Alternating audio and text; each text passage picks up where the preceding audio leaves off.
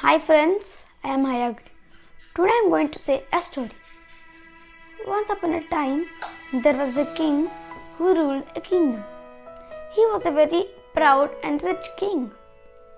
He always says that with money everything can be done. But his queen was wise.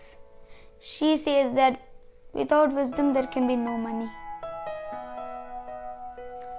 So, one day the king asked the queen, "Oh queen, tell me for real, which is great, money or wisdom?" Then the queen said, "If you are asking me for real itself, I say that wisdom is much more important than money." So at this, the king gets furious at the queen. So he banishes her from the kingdom. So he didn't give a single penny for her. He also made her aware of the jewelry she had worn. So when she was banished, she didn't know what to do. She thought of starting a business, but she did not have a single penny. So she told one of her servants to get a white cloth and 2 bricks in it and get it tied up and put her stamp and sell it to Dhannu Seth, the merchant in the town. So the queen said like that. She said to ask for 10,000 rupees. So when the servant did as the queen said, the merchant gave the money and the servant took it to the queen. So queen started her new business. In a few days, she has earned that much money that she has given the money to the merchant which she has borrowed, and she even built some buildings like hospitals, orphanages and many etc. So now let's continue the story from the king. The king thought of doing tour of the world. So while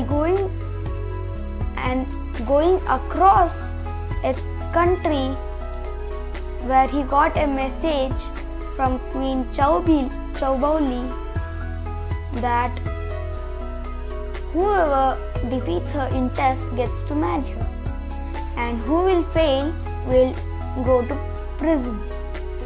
So the king thought of trying the challenge. He went to the queen. So while going in the way, there came 2 frauds. One was a person who did not have an eye. He said that he had given an eye for the